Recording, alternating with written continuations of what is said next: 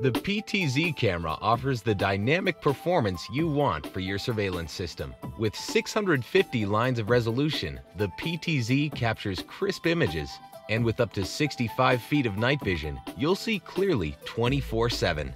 With weatherproof casing and 16 programmable cruise patterns, the PTZ is the ideal patrol officer, indoors or out. But what really turns heads is the PTZ camera's full 360-degree horizontal rotation and 90-degree tilt control.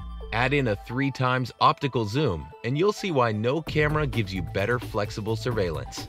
But just because it's full-featured doesn't mean the PTZ is tough to install.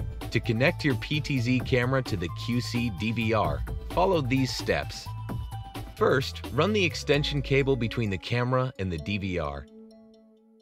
Second, at the camera, connect the green block to the matching green receptacle on the extension cable.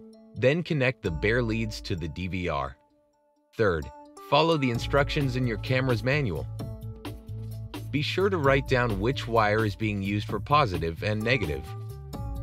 Fourth, write down the dip switch settings for baud rate and protocol listed on the camera or in the manual.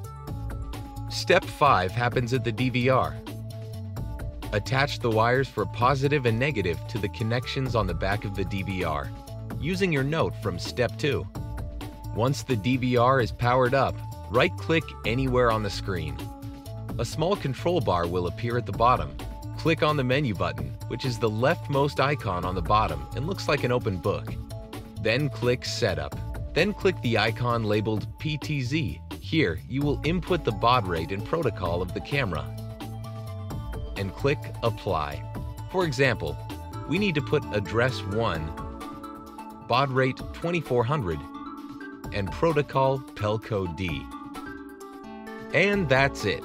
You'll now be able to control your PTZ camera and get a fantastic view of the world around you.